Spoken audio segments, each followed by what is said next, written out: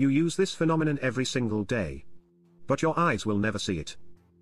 Inside every hard drive, every credit card reader, even some satellites, here's a silent force organizing information atom by atom. But here's the twist: this force isn't the normal magnetism you learn in school. North and South poles don't behave the way you think. On November 22, 1904, Néel was born, the physicist who revealed a totally new world, antiferromagnetism. A state where atoms align in opposite directions, cancelling each other. Invisible magnetism, with unbelievable power. This discovery unlocked the foundation of modern magnetic memory, from early hard drives to today's ultra-fast MRAM, to the rising field of spintronics, where electrons carry information using their spin.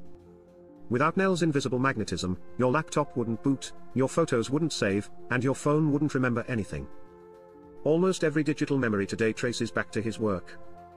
And the real shock: scientists now believe antiferromagnetic materials might lead to quantum speed memory that barely uses power. All because one man studied the magnetism no one could see. If the future of memory is invisible, what else are we overlooking?